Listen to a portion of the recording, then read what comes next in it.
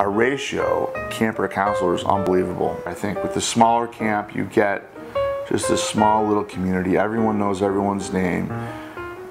Everybody's looking out for everyone's welfare, and it's great.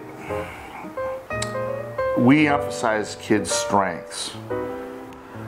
I say focus on the stuff that they're already good at. Their confidence will just explode.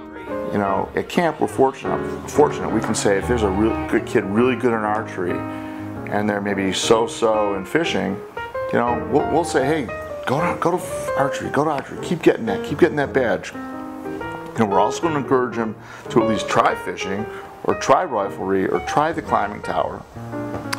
But, you know, once they try it, you know, that's good enough for us. Let's let them focus on what they're, and really shine in what they're good at, and help them gain that confidence that they really need and they deserve. They literally tell me, Andrew, how can this summer be better? I had a great summer. I'm kind of worried that it's not going to be like last summer. And then they come back, they find out it's better. And they go, wow, I can't believe it. And then the next year, it might even be better.